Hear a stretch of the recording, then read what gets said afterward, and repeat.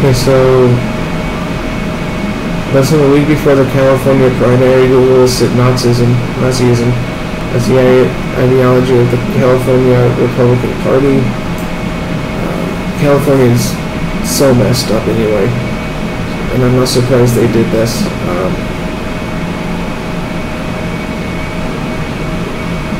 So if you were to search the California Republican Party, and it would come up with the result of Wikipedia, with one of the ideologies being Nazism. And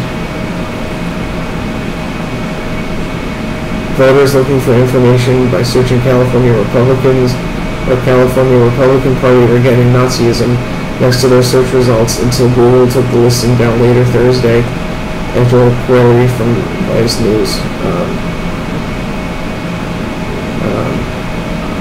See, the left can label anyone who doesn't agree with them with any label they want, but when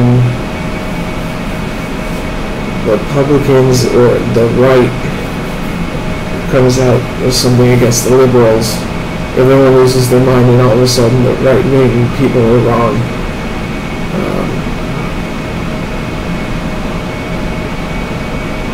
So yeah, they show a picture on this article of, if you were to type it into Google, it's founded in 1854, ideology, the first one being Nazism, conservatism, market liberalism, fiscal conservatism, green conservatism.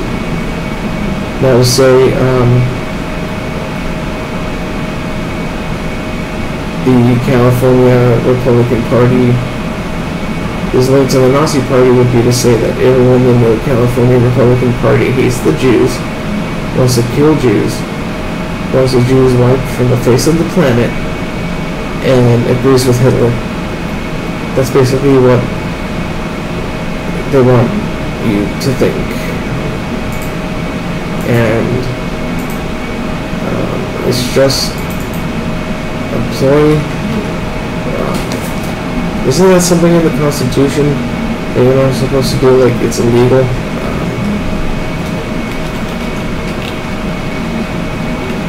Like, you know, it's against the law to, you know, come out with lies like this against someone else.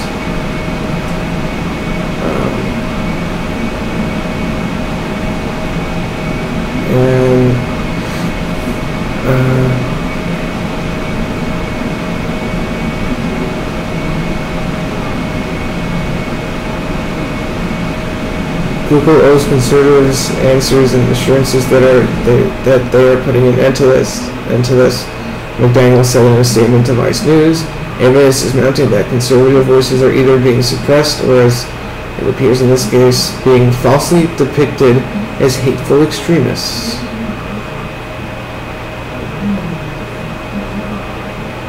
Yeah, the left can call right-wing people hateful extremists, but we would call them hateful extremists because that's what they really are. If you don't agree with them,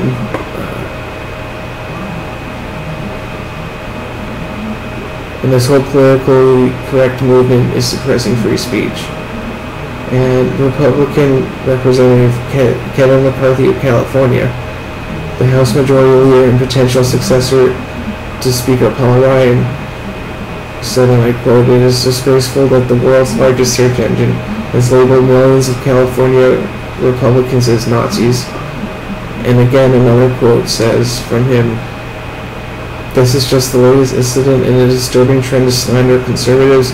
These damaging actions must be held to account. This bias has to stop." And I'm not saying liberals are the only ones biased. People on both sides are biased, but don't come out with slander against people, which is illegal, by the way. That's why I was trying to think of slander, because that is illegal. But it's okay if Google does it. It's okay if Facebook does it. It's okay if the left-wing media does it.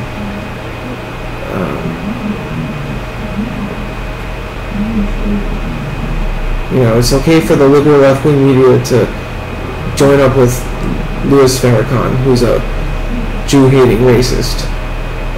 But if someone in the right-wing party says something, or someone who's on the right wing says something that isn't politically correct, everyone loses their mind.